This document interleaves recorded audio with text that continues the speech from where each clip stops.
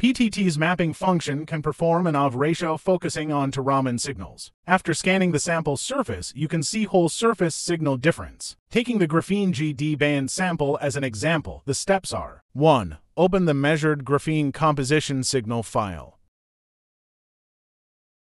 2.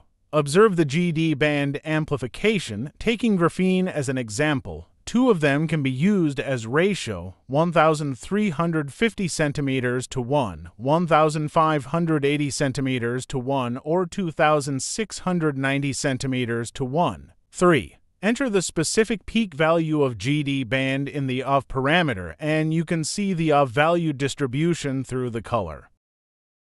This application can judge the sample characteristics and quality based on the ratio value of two peaks of the sample, for example, the color and luster of artificial diamond CVD diamond.